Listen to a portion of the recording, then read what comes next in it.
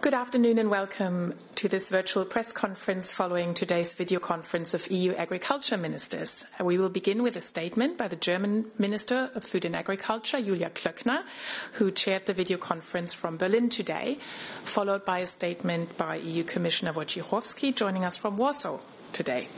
Afterwards, the floor will be open for your questions. And without any further ado, I would now like to give the floor to Minister Klöckner. Frau Ministerin, Sie haben das Wort. Madam Minister, you have the floor. Hello and good day. Well, 1 minute. The interpreter points out that we're missing major chunks of sound. There was an echo. Thank you. A warm welcome from Berlin. Today we started at 10 o'clock and our meeting finished about 20 minutes ago. And we were able to have an informational agricultural council of ministers meeting.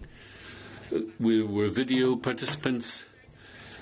On the one hand, I think it's unfortunate because decisions and the decision-making process is much better when you can see people face to face, but that wasn't possible. But it nonetheless was a very intensive day and a wealth of information was exchanged.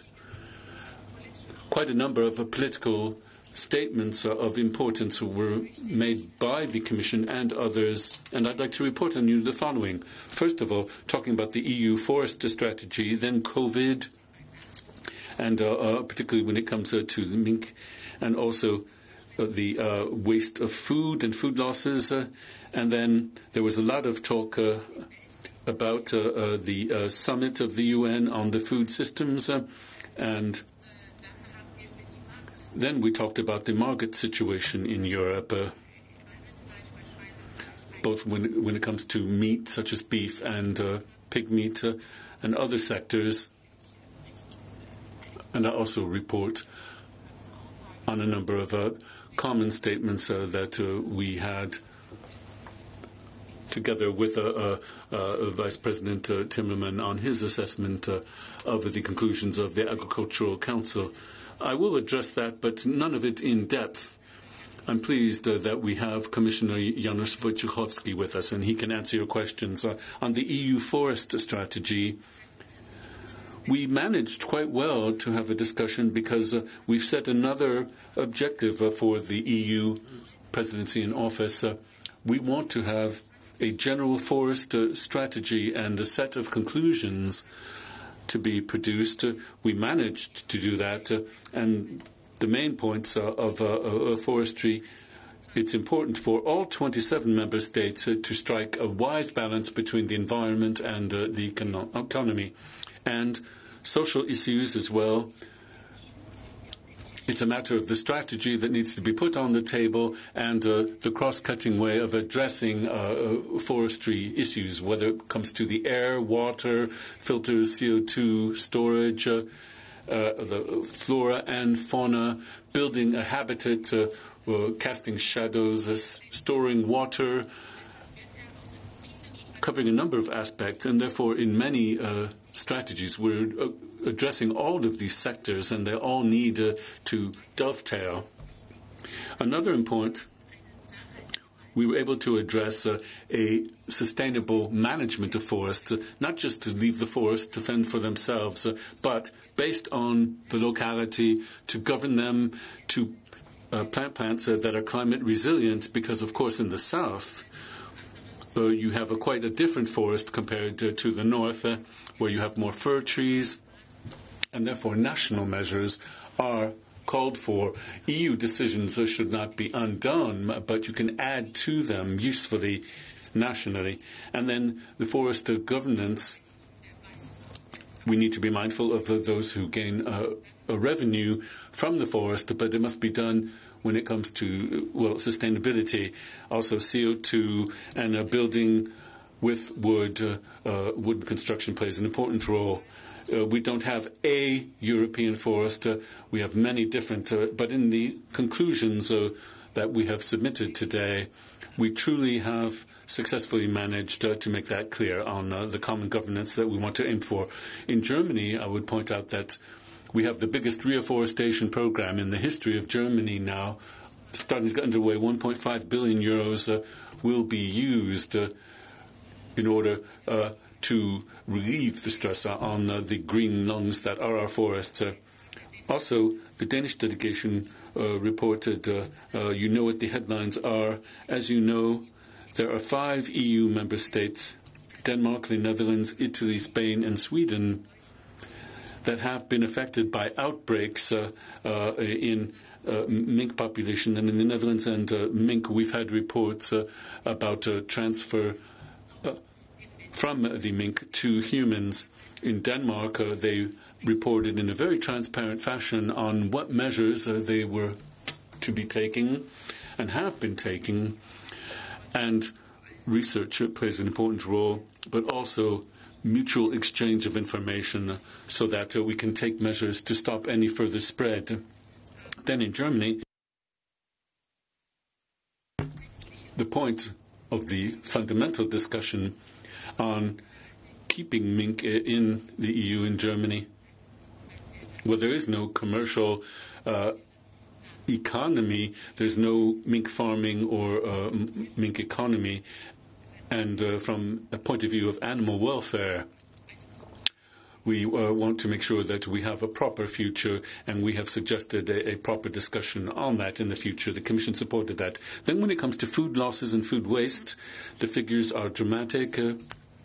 87 million tons of food that could be eaten go to waste on an annual basis, thrown away, and that we need to reduce that. In 2016, we had conclusions from the Agricultural Council with the objective saying that by the year 2030, food waste should be reduced by half. We're on the right track to do that. The Commission reported on that, but we're still calling for further measures today, and we've decided that in 2 years' time, all member states need to report according to the same criteria, using the same yardstick to ensure comparability of how they have progressed in reducing food waste. We need the complete production and supply chains to be included, from basic production and processing, and also post-household treatment and EU foreign trade, consumers in the households. Everybody needs to be covered. We need to address the need to reduce food waste,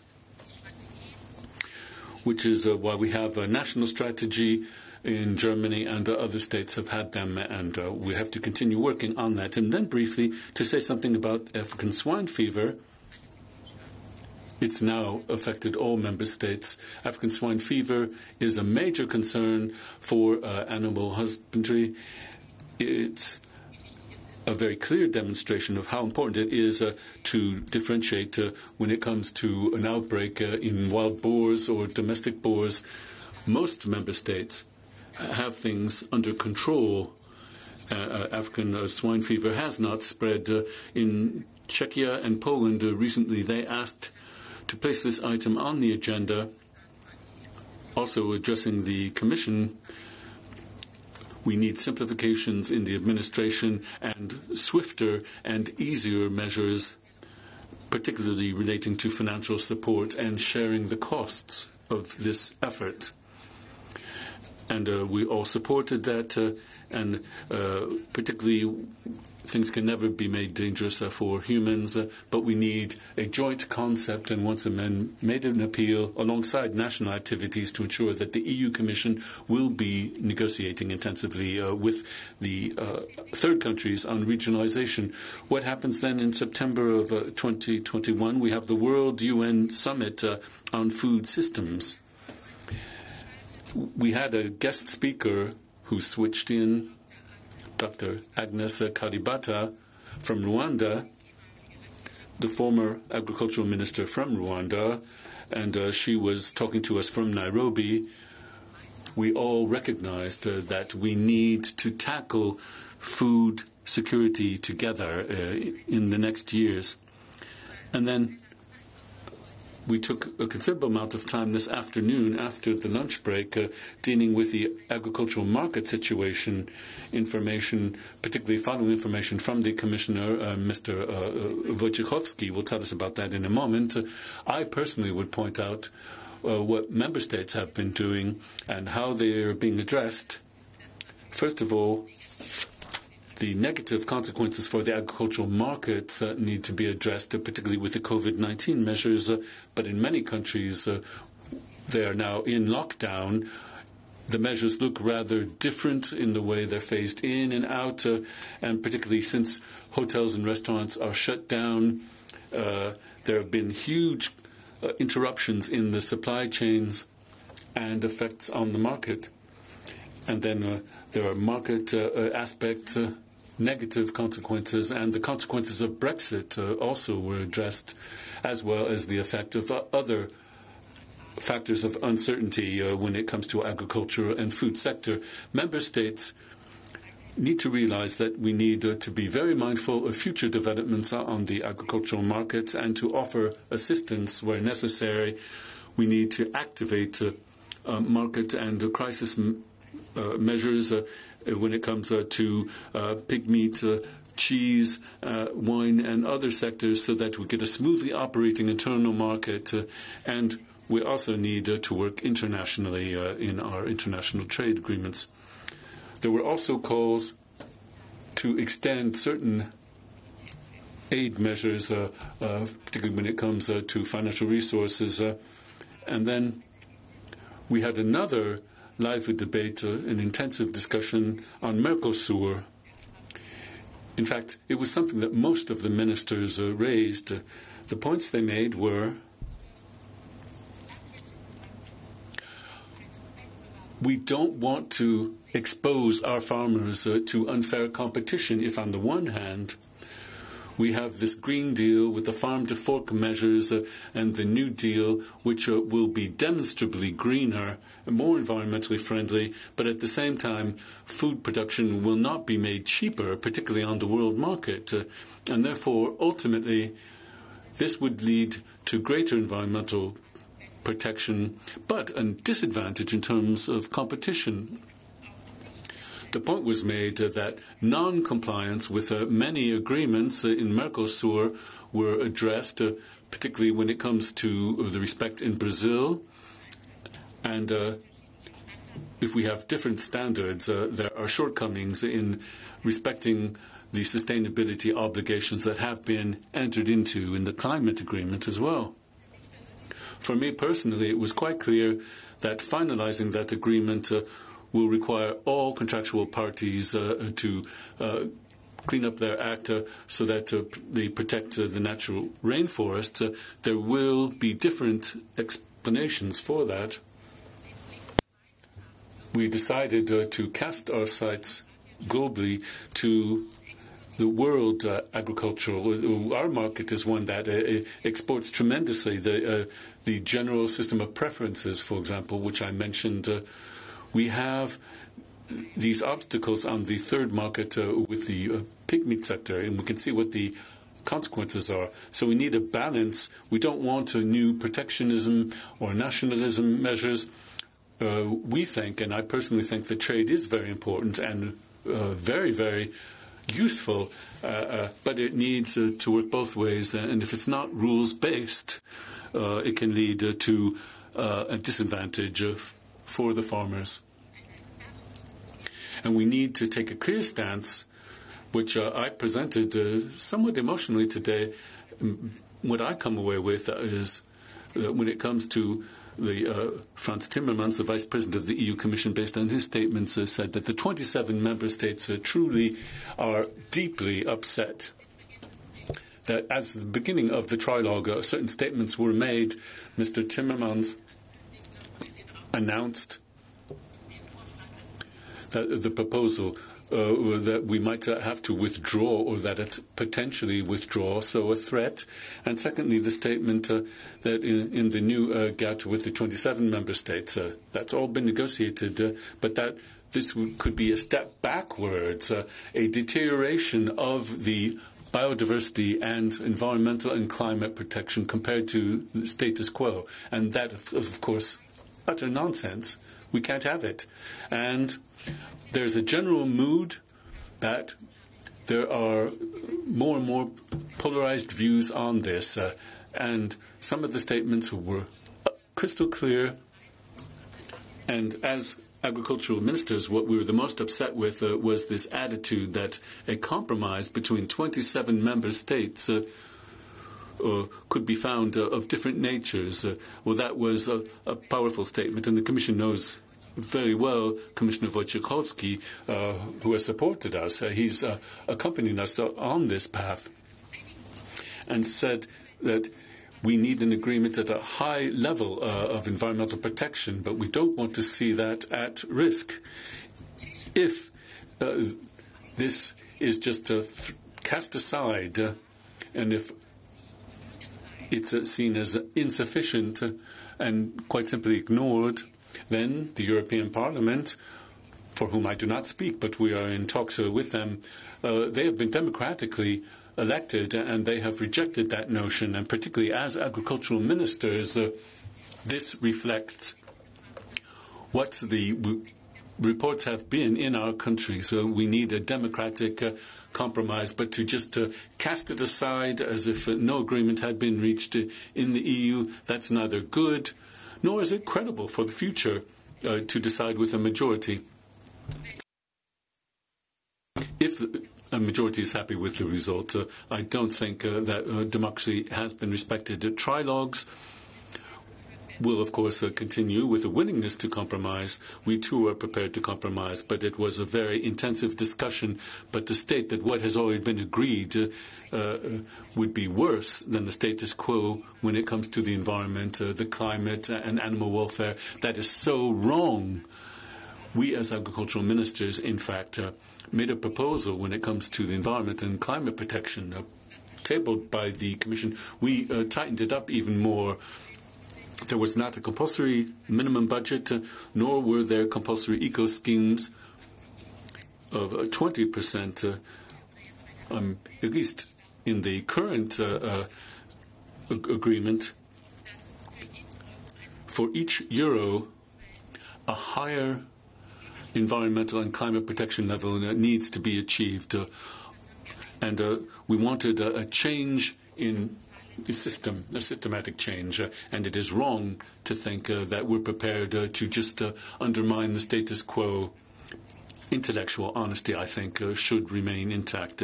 So those are the points I wanted to make. I can tell you it was stated even more clearly in the minister's mouths. Thank you. Thank you very much to Minister Klöckner in Berlin.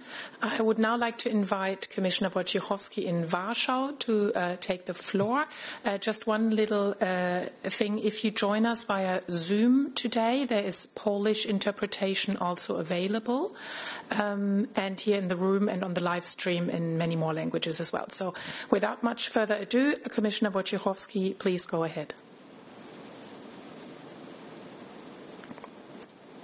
Okay, thank you. Means I can use the Polish translation, yes? Okay. Bardzo dziękuję. To było. Thank you very much. This was a very important council, a very important meeting. I particularly was interested in the agricultural market situation.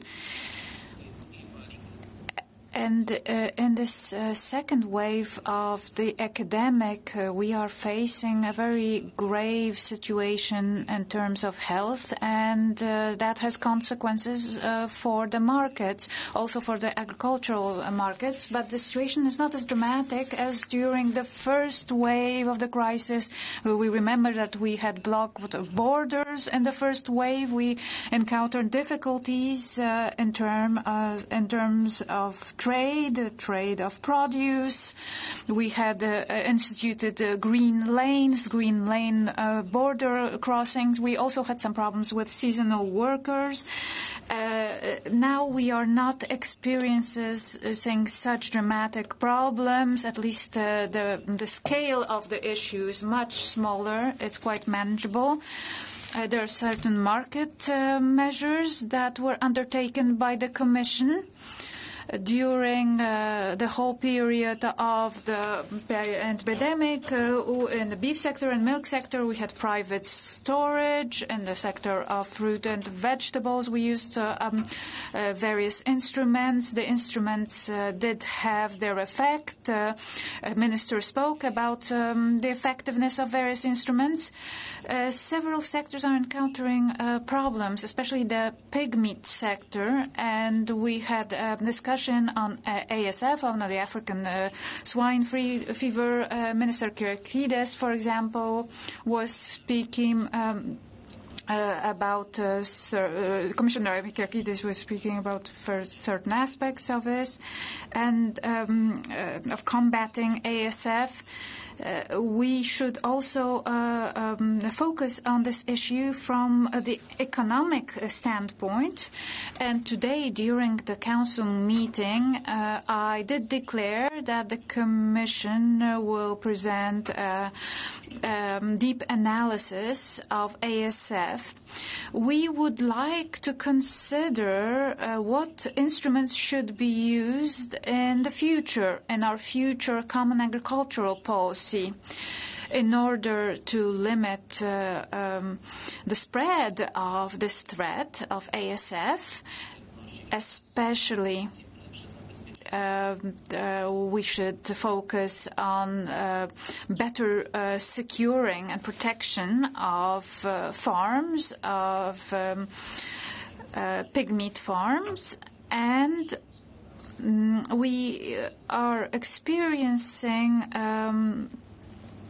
a problem here. Small holdings are often closing down, and we are witnessing more concentration in the production of pigs, and that's not necessarily positive. We should have a more sustainable way to produce pig meat, and we should help smaller farms that could contribute to such sustainability, and focusing on animal welfare could be very beneficial here. The Commission would like to increase funds in order to improve animal welfare. That could be very fruitful. It could be effective in combating ASF, but also in other sectors. In the beef sector, for example, we would like to invest or to allocate more funds for animal welfare. It was a small portion of the second pillar so far, and I think in the next cycle we should allocate more funds to animal welfare. We will discuss this further, and then we will also analyze the consequences of ASF on farms, on pig farms. Moving on to the Mercosur agreement, soon the Commission will publish a study on the cumulative effect of all trade agreements on the farming sector. I agree with the Commissioner Klöckner, that we do focus on opening markets, because we do export foodstuffs. And generally, this opening of the market has positive results, but we should be sensitive to threats. If certain sectors are threatened, we should take advantage of various instruments at our disposal. Generally, we do believe that trade agreements are positive for EU farming. Thank you. Thank you very much, Commissioner. I would now like to invite journalists to ask their questions. As per usual, please do raise your blue hand in the Zoom conference and state your name and the media you represent. And please also switch on your camera. Thank you.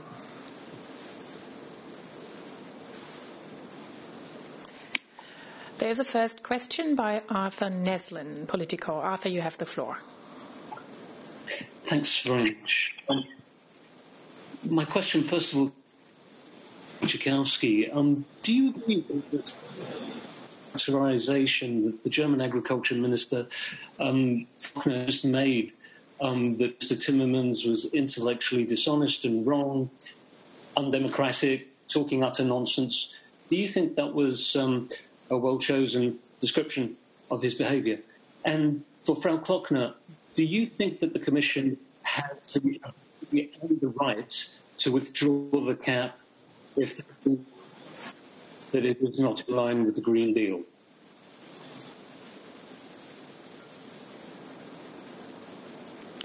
Thank you, Arthur. Minister Klöckner.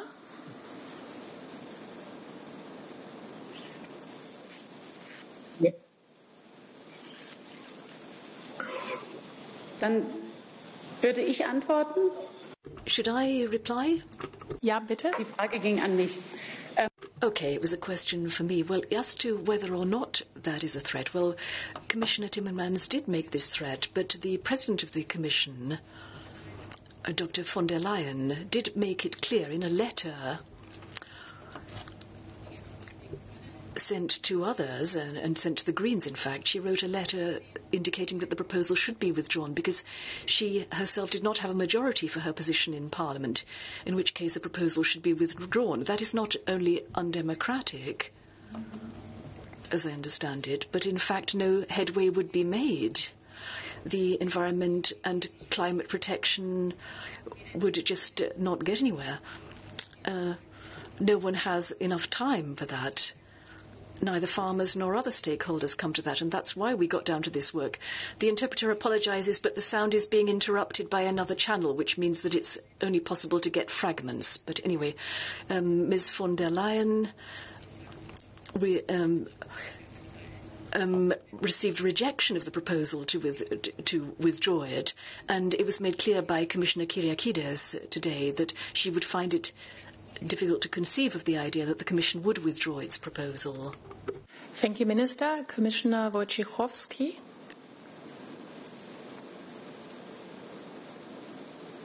Ja chciałem też odwołać się do wypowiedzi. I would also like to refer to what Ursula von der Leyen, the President of the Commission, said, that the Commission does not want to withdraw the Common Agricultural Policy. There is no such intention. We should not even consider it. We had the first trilogue with Vice President Timmermans. We went this trilogue, and I think it was a good start, very positive. Very good feedback from the Council, from the Parliament, that we might have a good agreement at the end of this road. The Green Deal is our ambition. As the Minister, as the Commissioner responsible for agriculture, I would like to reach the goals of the Green Deal. I know that small holdings, medium-sized farms need it. That will increase the resilience of European farming. And this intensive agriculture, disrespectful of the environment, of the climate, is not good for farming in the EU in general. And regardless of the trilogue proceedings, the Commission is in touch with Member States. We have prepared the first version of guidelines for Member States. In these guidelines, we have some specific proposals regarding strategic plans. We are encouraging Member States to adopt ambitious plans also within the framework of the Green Deal. This is a priority for us. Moving on, animal welfare is also a goal, and it's being given a high profile, and I'm happy that the Council is also putting forward animal welfare as part of eco schemes, for example. It is also part of activities that are supported in the second pillar, supported by member states. The Commission is on the same page, and we would like this common agricultural policy improve the situation of animal welfare. I think it's very important also to the European public opinion. Our citizens are very sensitive to this issue. And I think it's very good for promoting European food, from promoting European agriculture. This is a good choice. This is the right way to go. We should be more mindful of the environment, more mindful of animal welfare, and we shouldn't consider withdrawing this proposal on a common agricultural policy. Our farmers would like to know. They would like this package to be finalized. They need to plan for the future. So we should finalize it as quickly as possible, as smoothly as possible. Remembering our priorities, the EU priorities. The Green Deal is a very important priority in farming. Today I met the new Polish Minister of Agriculture in Poland, and I declared in a very clear way to him that the Green Deal will be implemented. This is a very important priority, and it is especially important for small and medium-sized farms, family farms. Thank you. Thank you very much, Commissioner Wojciechowski. There's a next question by Gerardo Fortuna. You have the floor. Can you hear me? Thank you. Yes. It's actually a follow-up on what Arthur just said. This is a question for Commissioner Wojciechowski. You just said that we should not even consider, the Commission should not even consider the withdrawal. So it is or it is not an option for the Commission to withdraw, even as a last resort. Because it's true that von der Leyen said that she's not considering it, but at the same time, in the letter mentioned by the German minister, she said that she shared some thoughts of the Greens, particularly when they refer to certain aspects of both position that appear to her, and I quote von der Leyen's letter, unable to forge a final common agricultural policy that could produce positive results and deliver on the Green Deal objectives. So they kind of share these concerns. So again, the question for Mr. Wojciechowski is, it is or it is not an option? And also, if he thinks that it's a bit, too crowded in the sense. Panie redaktorze I szanowni państwo, ja mam jednoznaczne. I have a clear mandate to finalize this dossier of the Common Agricultural Policy. I work with the Parliament, I work with the Council. It's part of my mission statement. And within the framework of this mandate, I am cooperating with the Council. My presence at this Council meeting, as Minister Klöckner rightly said, was useful to reach a compromise, to adopt a common position, and I have also cooperated with the Parliament. I have held talks with the committee, the Agricultural Committee at the Parliament. I think we have a very good basis to conduct a good reform. That's what we are talking about, because all kinds of speculation, what could be, what will be, this is not unfounded. No. Our goal is to adopt a good reform for the future, for our farmers, for food security in Europe, for the decent income for European farmers, and also to reach ambitious environmental, climate goals and animal welfare goals. So we want to finalize this issue, and we are not considering any alternatives. Thank you very much. Commissioner, I see one more question from Axel Mönch. Axel, you have the floor. Yes, good evening. A question again for Commissioner Wojciechowski about the European pig market. A lot of member states see a rather dramatic situation in the pig meat market, and they ask for help, especially the private storage scheme. Could you let me why you see not for them now the right moment to open the PH?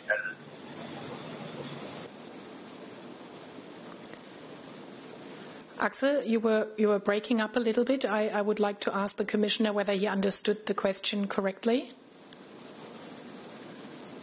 or whether we should repeat. Zrozumiałem, dotyczyło. Yes, I did understand the question. The question was about the situation in the pig meat market. I can repeat what I've already said during the Council to all ministers and President Klöckner. We will consider these type of interventions. Many member states mentioned it, and it's a top priority in the pig meat sector. We will consider the possibility and the need for market interventions, choosing from the instruments that are available, private storage being one of those options. However, first of all, we will carry out an in-depth analysis of the present and the future, because we need a more permanent solution. We have crises that repeat from time to time. That is why we need strategy, also a strategy to fight against ASF. We have different strategies applied by different member states. There are also fears and worries about possible imbalance in the market. So we really need an in-depth analysis. It will be a major task for the Commission and for me personally, because regardless of the Commission decisions and the focus of the Commission on health issues, on sanitary issues, I believe that we should also carry out an economic analysis and then undertake maybe short-term measures. And in the longer term, we would probably have to think about the future of this industry in the framework of strategic plans. Thank you. Commissioner Wojciechowski, I see no more questions, so thank you to everyone for joining us for this virtual press conference today after the video conference of EU agriculture ministers. Thank you very much to Minister Klöckner in Berlin, Commissioner Wojciechowski in Warsaw, all the journalists, all the technical staff and all the interpreters. Bye-bye. See you next time.